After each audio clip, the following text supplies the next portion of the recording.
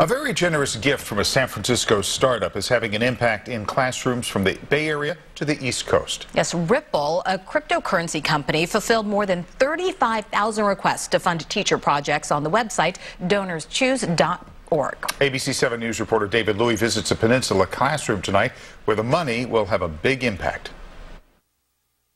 A show of thanks is all over social media after teachers learned San Francisco startup Ripple will fund every teacher project request posted on DonorsChoose.org. Ripple's gift, $29 million. I can't imagine $29 million. I can't even fathom that amount of money. I don't understand how somebody could be so generous and take care of so many classrooms. Sarah Mulder helps to buy instruments, sheet music, and other supplies for her Ravenswood Middle School students with small donations on the site.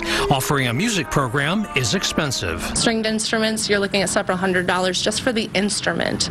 And then the supplies are consumables that get used every year. The book, each kid needs a book that's $10. A piece of sheet music for a concert is $50 for each piece of sheet music. Support for the Ravenswood music program is helping Bethany Garcia, who plays clarinet, to follow in the footsteps of her family, including her great-grandfather. He was a musician.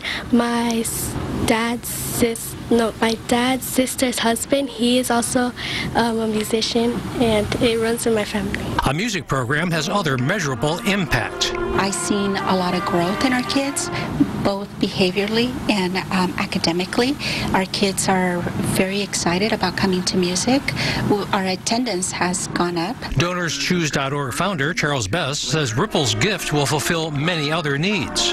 Field trips to classroom libraries, to robotics kits, to therapeutic horseback riding for disabled students, to butterfly cocoons and owl pellets. The beauty of this music program is that it is open to all, so any student who has an interest in playing an instrument can do so as long as they have enough instruments to go around. In East Palo Alto, David Louis, ABC7 News.